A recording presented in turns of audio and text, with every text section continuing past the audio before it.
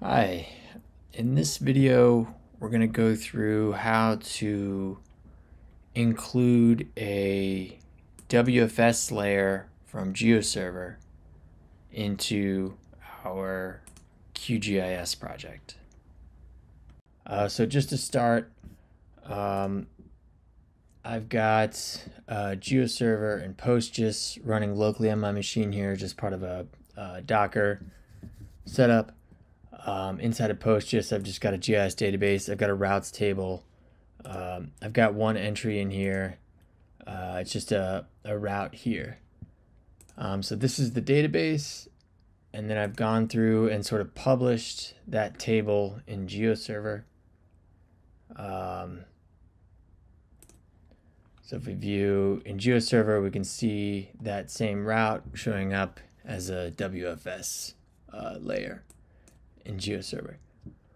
So next, what I want to do is load that WFS layer into QGIS. So to do that, I want to go back to the GeoServer homepage and just grab the WFS Get Capabilities link. I always use version 1.0.0 when working with QGIS. And this is because some features of QGIS only support WFS version 1.0.0, particularly WFS Transactions. If you want to modify a feature, which we'll do in some of the later videos, you need to make sure that you're using version 1 here. So I always use the version 1 link. Once we've got that copied, we hop back into QGIS, and we'll define the WFS layer. So here it is, localhost WFS, again version 1, and there is basic auth for this. Docker setup. So we'll do detect here to just test the configuration.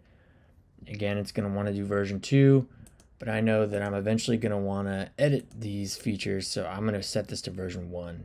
Again, this is absolutely critical if you're going to do any kind of editing of the WFS layer. QGIS only supports version 1.0 of WFS Transactions, so make sure version 1 is selected here. I'll add this layer, and I'm going to add this layer to my project, and so we've got the new routes layer here, which is our table in Postgres, and I can see our feature. Just increase the width so it's a little more visible.